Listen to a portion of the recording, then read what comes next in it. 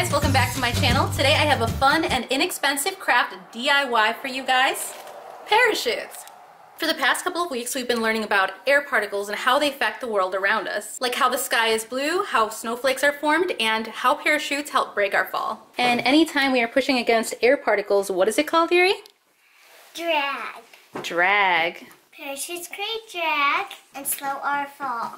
The materials you'll need to make these parachutes, you could actually get them all at the dollar store, so very on the cheap. First you're going to need some coffee filters, and then you're going to need some type of string or yarn, then some coloring materials. Doesn't really matter which. If you have really young kids, I'd probably stay away from very sharp things, otherwise these will rip. So maybe crayons or markers. You're going to need some tape to tape onto this, and then you can either buy some Dixie cups, or these come in really big packs. They're little party paper baskets, and I think that these just look a little extra cute because of the designs on them. Disney princesses and then Mickey pals. And this is Yuri's beautiful design. And the great thing about these is that kids can take as little or as long as they want. It can be anywhere from 5 minutes to a 15-minute project.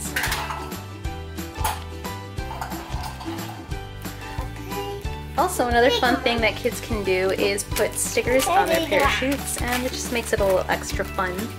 So we have Spider-Man, we have Valentine's Day theme, and we also have princesses. Right, Yuri? Now that we've finished with our parachute, we're going to flip it over. We're going to grab our yarn and our tape and tape on all 4 corners evenly, or you can do 3. Just make sure they're evenly spaced out. Okay, takes a little bit of practice. Yeah, you're right now.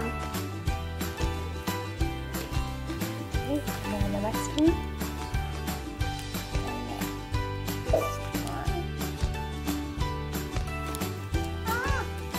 Just takes a little practice.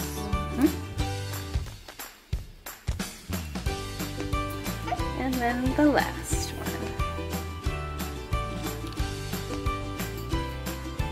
I love your dress, Yuri. Thank you. Take these, Mama.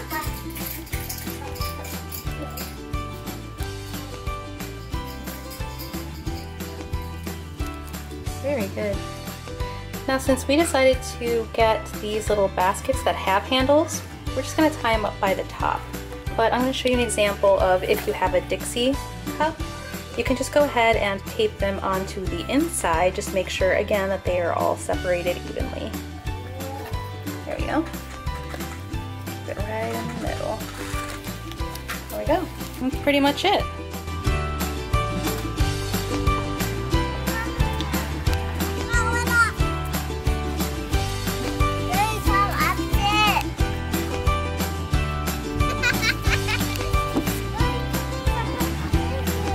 Alright guys, that was it for this homeschooling episode. I will catch you guys on my next one. Bye!